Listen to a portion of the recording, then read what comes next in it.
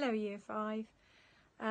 In the previous chapter of A Boy in the Girls' Bathroom, we found out that Bradley thought that he could beat up the girls, but he got a bit of a taste of his own medicine. So on to the next chapter. "My poor baby," said Bradley's mother as she wrapped her massive arms around him. He had stopped crying shortly after he ran away from Melinda, but started again when he saw his mother. "They beat me up and they threw me in the mud," he sobbed. His mother wiped his face with a tissue she kept rolled up in her shirt sleeve. "Come on," she said, and led him by the hand down the hall to the bathroom. "You'll take a nice warm bath, put on clean clothes and feel as good as new." Claudia was in the bathroom combing her hair. "Ooh, what happened to him?" "Some bullies picked on him after school," said Mrs. Chalkers.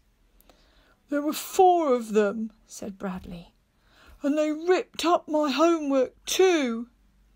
"You've been crying," Claudia accused. "That's the rain," said Bradley. Claudia started to say something, but her mother told her to leave the bathroom.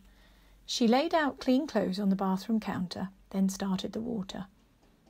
After his bath, Bradley went into his bedroom. He was just in the nick of time. Ronnie the rabbit was romping across the bed, singing "Doo-dee-doo-dee-doo," when suddenly she was lost. "Where am I?" she asked. Suddenly 3 bad guys were chasing her. They were the 2 of spades, the 9 of hearts, and the King of diamonds. The King of Diamonds was the leader of the bad guys. "After her!" he yelled. "Help!" called Ronnie. She ran to the edge of the bed, the cliff. She was trapped. The floor was 1,000 feet below. The bad guys moved in for the kill. "Let me go!" she shouted, and fell off the bed onto the floor. But that was an accident.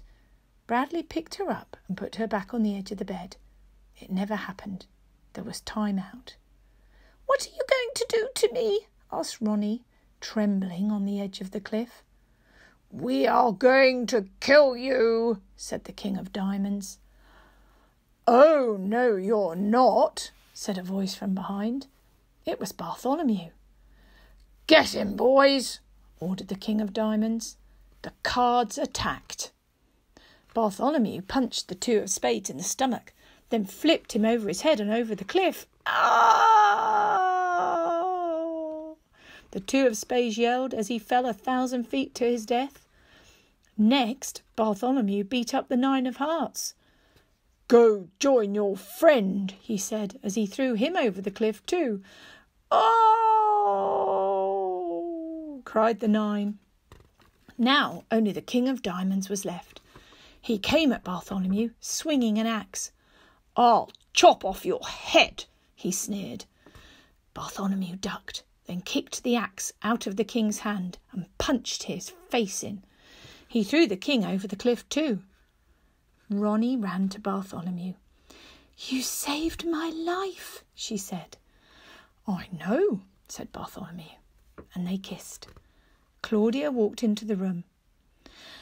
"Mum's making cookies 'cause you got beat up.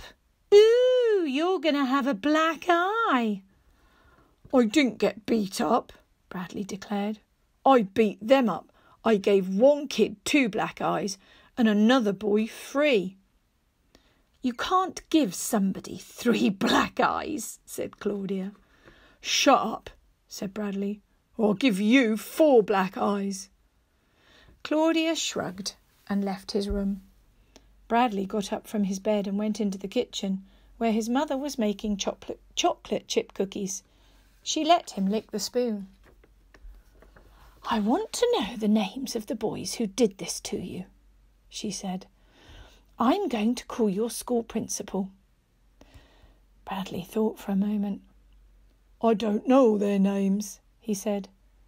"Don't be afraid to tell me," said his mother. "They won't hurt you any more." Bradley thought a moment. "Jeff Fishkin," he declared. "He was the leader of the gang." I'll call the school first thing in the morning, said his mother. Good. I hope he gets in trouble. I hate him,